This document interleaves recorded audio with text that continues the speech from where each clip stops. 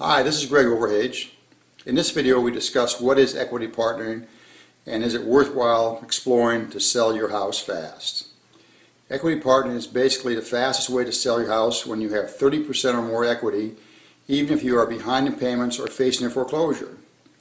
With equity partnering, you would sell your house to an investor partner. The investor partner would then typically make improvements and sell the house. The investor partner would share the profits with the homeowner. This works well when the homeowner does not have the funds to remodel the house or is behind in payments. A good example of equity partnering would be an investor buys a house with an after repair fair market value of $200,000 and repairs needed of $30,000. The purchase price with outstanding notes and taxes is $110,000. The investor does the repairs and sells the house on the retail market for $200,000. The sales results in a profit of $45,000.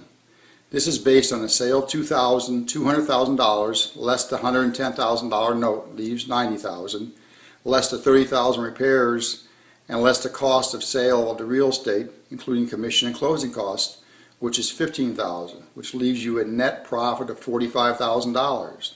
The investor would then give the homeowner $20,000 based on their pre-agreed on agreement.